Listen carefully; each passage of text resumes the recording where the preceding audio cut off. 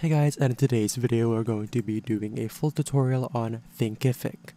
And we will be showing you how to get your online course up and running.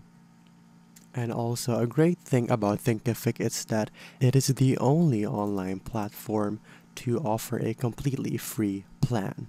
And if you're just starting out with online courses, online coaching programs, or like membership sites, then I really recommend that you go and proceed with Thinkific's free plan.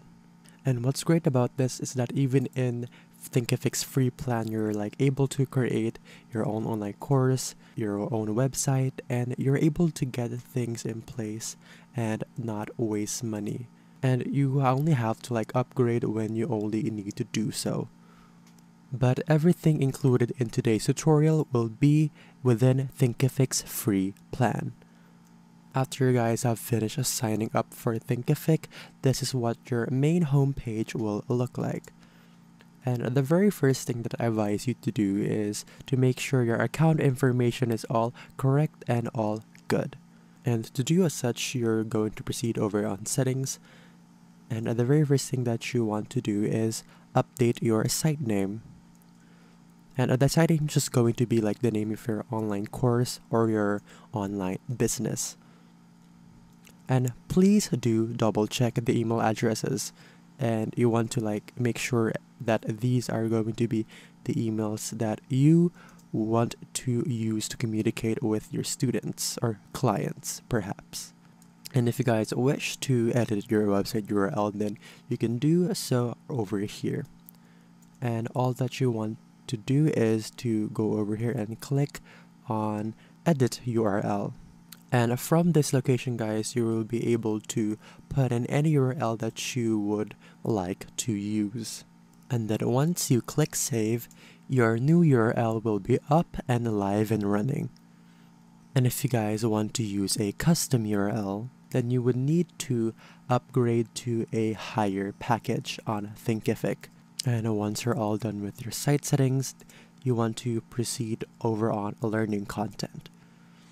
And over here, guys, you can change like the course player theme, and that is where you'll be able to customize your course player according to your aesthetics or what you like. So you will be able to switch around between a light and a dark theme. And over here is where will you be able to switch its primary color. So as you can see, we have this color set and that is its primary color. So depending over on your brand, and it just depends on what colors you like or in your palette, then you will make changes over here. And you always have the ability to change the font right here as well. And you guys want to make sure that you're uploading your logo so that it shows up in your course player. And if you guys have the need to change the language of your website, there is the option over here. And once you guys are done with your learning content, you want to start setting up your payment process. And to do so, you need to head over to payments, and you just want to link your Stripe or your PayPal account. Now moving over to orders and accounts. That is where you'll be able to enable or disable Google, Facebook, or LinkedIn logins. And what that simply means for you guys is on your like checkout page, students will be able to log in or create an account through their Google, Facebook, or LinkedIn profiles. So if you guys like want to have that in, you can just leave it as is. And if not, then you can definitely take that out. And here is where you'll be able to upload your privacy policy and your terms of use. And once you guys are done making the changes, your account is now all pretty much set up. And we can now proceed to creating your first online course. And to do as such, guys, you want to head over to manage learning content and other courses, guys. You're going to click over on create new course.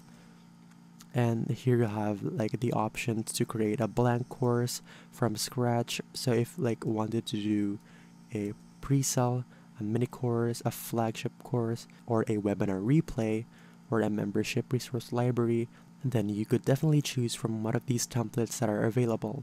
And we recommend that you proceed with a flagship course template.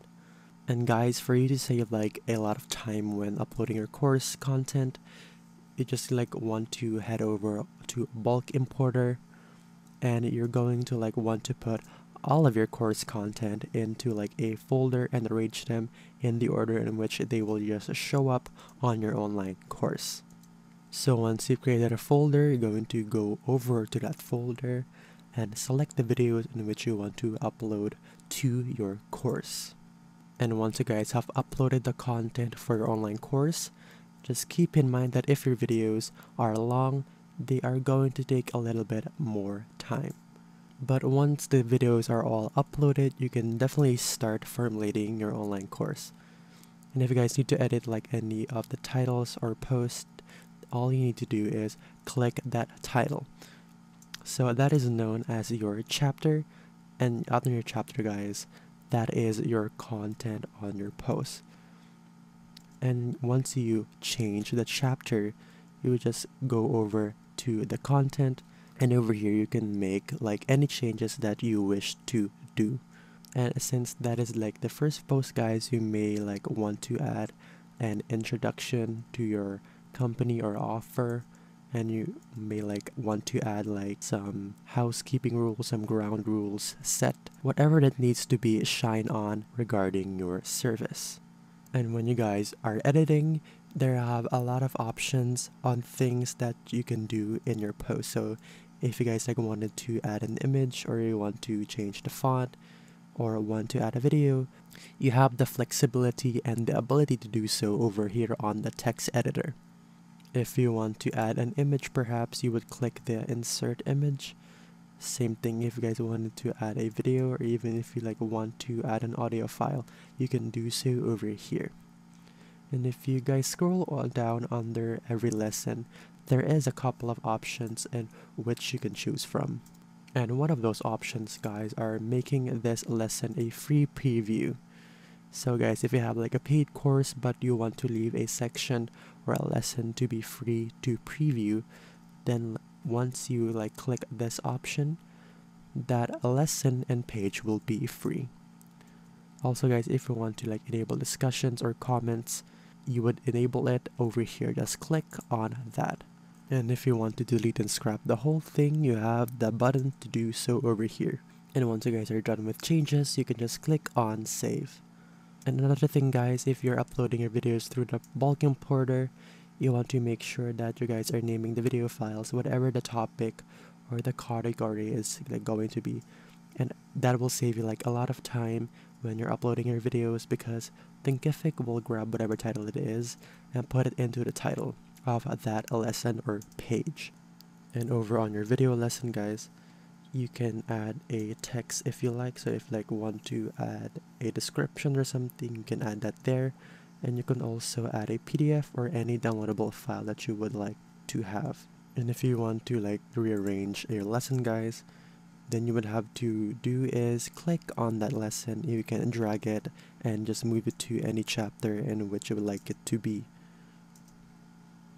And if you guys need to add a lesson, just click over here on add lesson, and you can see you'll have several different options. So if you wanted to do like a quiz, a survey, an assignment, or even like a live Zoom call, you can do so over here.